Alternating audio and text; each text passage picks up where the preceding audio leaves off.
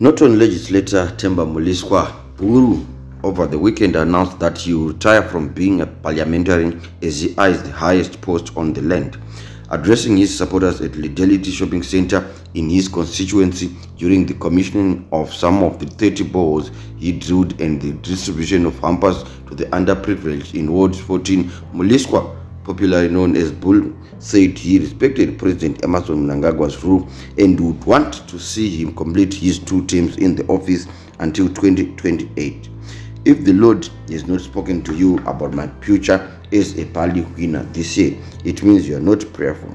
In a dream, the Lord advised me that I would be in Hurungwe West as an MP, then proceed to Norton before I become the President of Zimbabwe because I articulate people's challenges, Mliswa said amid applause from his supporters. Even ZANU-PF supporters came in their numbers, castigating other candidates for not matching Mliswa's standards. Mliswa said everyone had a goal in life and his is to become the country's president. A teacher aims to be a headmaster. A soldier wishes to become a commander. And even a girlfriend has ambitions to become a housewife in future. So 2028, we will meet at the number 1 post. The elderly will visit State House barefooted. You will enjoy to see a leader who sometimes moves around without bodyguards. We want a president who goes into communities, interacting with the people.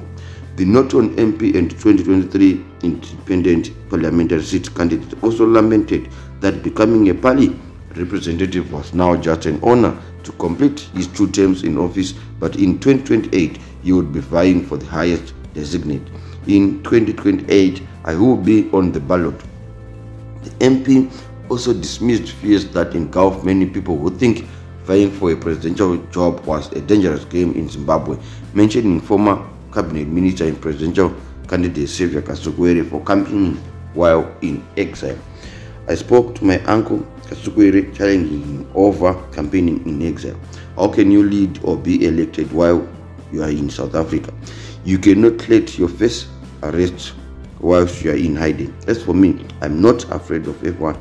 I am named by police. My supporters will bring me food in cells. Kasukuwere lost the presidential bid to contest for the job after the court ruled that he had been out of Zimbabwe for 18 months, hence he ceased to be a registered voter. The Supreme Court threw away his appeal after the High Court's ruling, and he has now taken his bid to the Constitutional Court. Mliswa also took a swipe at the Citizens Coalition for Change leader Chamisa, saying he was losing the grip by failing to put real structures in his movement.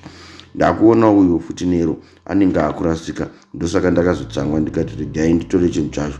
Nero ava kukanganisa nekuti hana mastructures. Ini ndakutopinda kupinda cheko mese ndichakunamatirai kuti munge muripo 2028. Among other projects in Norton, Mliswa's water and sanitation program has seen more than 30 boreholes being drilled in both his rural and urban communities, with toilets unveiled for various areas in need. The latest areas to benefit including Mutuba Secondary, Mutuba Compound and Ski Farm. The school has an allocation of 10 toilets and a borehole which was commissioned on Saturday.